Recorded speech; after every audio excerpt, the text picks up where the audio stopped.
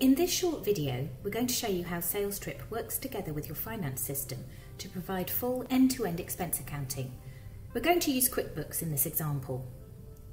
In this demo, we'll take a look at how data from SalesTrip is automatically transferred to Quickbooks as a bill ready for paying.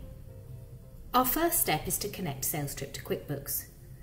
As the primary user doing the setup, I already have the SalesTrip administrator permission set required. So let's go to the app launcher and choose Connections.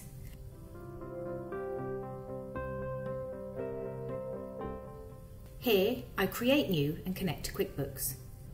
You'll be prompted to log into Quickbooks and authorise the SalesTrip application to access your account. As this is a demo, we've already been successfully authorised. Now we've connected SalesTrip to Quickbooks, we need to set up the mapping. In the mapping, there are two general settings. The first is asking us which accounts payable account in Quickbooks we need to link to. The second is the bill date. This can be the date the report is generated or the maximum date of all the expenses in the report, such as the latest expense date. Next, you need to map every one of the SalesTrip expense types with a matching expense type in Quickbooks. Where expense types are used to classify the spend your employees incur, account codes help account for these expenses in your company's chart of accounts.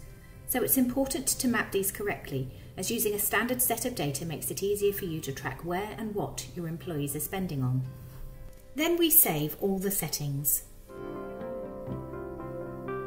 Each bill in Quickbooks needs to be linked to a vendor. In our example, employees are configured as vendors to track reimbursements to individual employees, but you might also have a corporate card vendor set up if you run a company card program. For employees that claim expenses, you would have a vendor ID in Quickbooks which SalesTrip uses to connect the bill to the correct employee. That vendor ID needs to also be set up in SalesForce. For the purposes of this demo, we've already set up the connections and related SalesForce fields. Any expenses in SalesTrip that are in the pending reimbursement stage are automatically sent to the right employee's billing account in Quickbooks. Looking at the connection to Quickbooks, we can see that there's an export E160.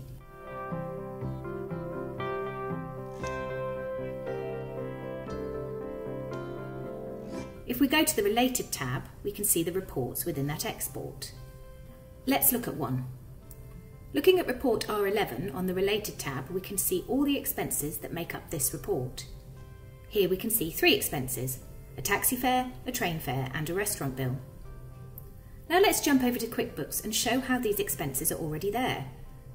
So here we are in Quickbooks. Let's find the expense report we were just looking at, R11. We can see the payee is the employee who claimed the expenses, Kim Smith. Let's open that bill, and here we can see we have our three expenses exactly as they were in SalesTrip and mapped to the corresponding Quickbooks type. So by connecting your expenses to your accounting system, you're able to automate reconciliation and speed up reimbursement, taking the pain out of expenses management.